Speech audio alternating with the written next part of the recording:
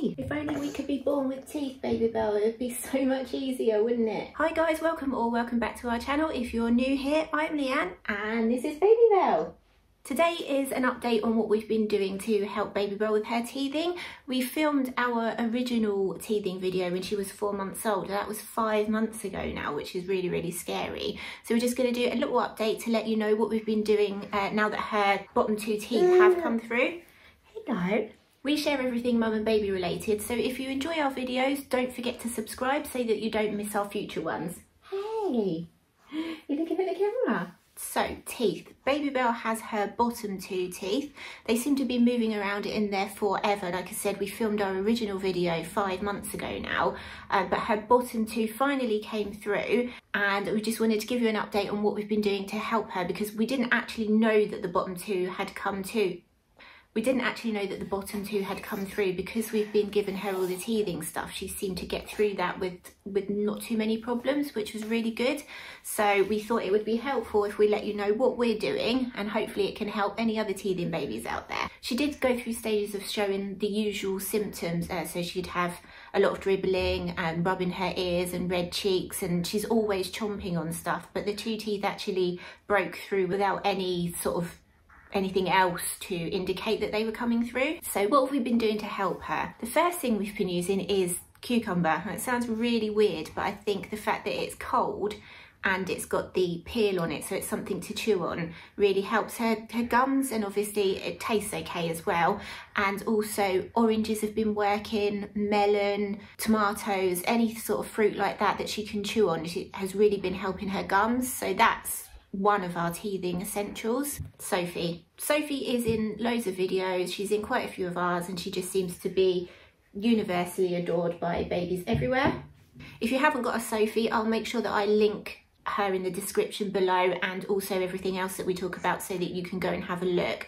But Sophie, she used to be her favourite, Sophie did, and then she kind of went off of her a little bit and preferred other things, but now Sophie is back again, and I think it's just because she's easy to hold, she's easy to chew. So, Sophie. Teething necklace. You can see here that Babybel was happily chomping away on the teething necklace.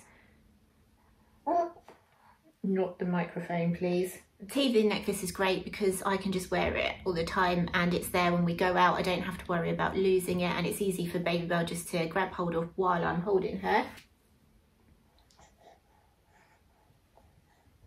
This teething necklace is actually something that we've made, and it will be available to purchase soon. What I'll do is I'll pop the link in the description below once it's available, once the website's available.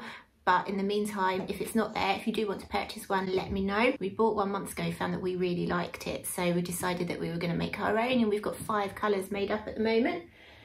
Right there, Babybel. These are good because they come with a breakaway clasp, which means that if your baby is pulling on them too much, then they just come undone and it doesn't strangle you. Teething lollies are the next thing that we've been using. If you haven't seen our teething lolly video, I'll put the link in the description, and it should be popping up here somewhere as well, so that you can just click on it and add it to watch later. But teething lollies have been great. We've been making them out of fruit and yogurt and all sorts of things, and the coldness on Babybel's gums has just really helped her. Plus they're quite tasty as well. You'll see in our video that I sometimes make them for us to use as well. But teething lolly is definitely fantastic. Teething rings. So we've got all sorts of teething rings here that Babybel chomps on. So we've got this one that came as part of Babybel's activity box, which again, I'll pop a picture of it up here so that you can see it, and I'll pop a link in the description as well for you. So that one is really cute. That was a unicorn themed box that she had. And she's got this one that we talked about in her original video. She uses this a bit more now than she did in the original video. It's easy for her to hold, and that's from a company called Benny Blooms. And then we've got this, which is more like a soft toy, but again, it gets chewed on, and I think the fact that it rattles, she likes that. Do you want any of these?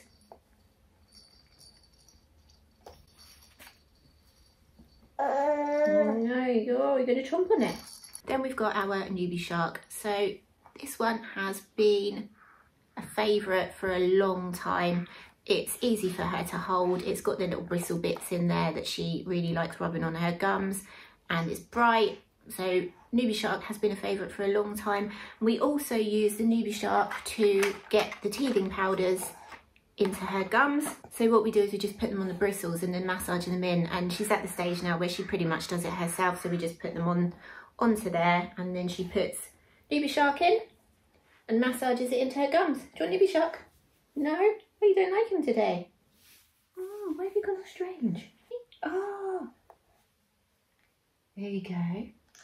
So then with that as well, the teething powders, these are really good. We use these at night time just before she goes to bed, and sometimes during the day if she's showing more signs of teething. But I think these have been really helpful in just helping those symptoms that she's been having, just helping to ease them. These are just natural. And again, I'll link these in the description so that you can find them easily. Yeah. And then if the symptoms got too bad, we did use Calpol. Again, we only tried to use that overnight. We didn't want to use Calpol too much, but there were a couple of times when she was really dribbly and really like chewing on everything, and her face was like bright red and she was rubbing her ears. So there was a couple of times we did that. But like I said, the 2 teeth actually popped through without me even knowing that they were about to be there. And then basically she just uses anything. She uses hands, so she uses our hands, her hands. She chews on all of her toys. She chews on the remote control. That seems to be a favourite, which is a bit strange. But these are what we've been using. Get off, come back here.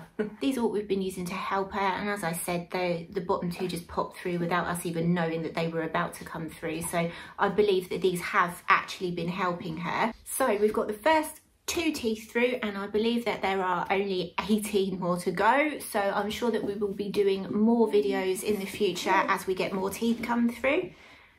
Can you please not touch wires? Let us know down in the comments what you've been using to help your teething babies, or over at Instagram. We're Babybel and Mummy, and we love meeting you all. Babybel, come back here. As usual, we really hope that you enjoyed this video and found it useful. If you did, please give it a like, leave us a comment and hit that subscribe button. It makes us really happy and it lets YouTube know that the video is worth pushing out to other people. We'll see you next time. Say bye. Say bye, everybody. Say bye. Are you waving? Yeah? Say bye. Say bye-bye.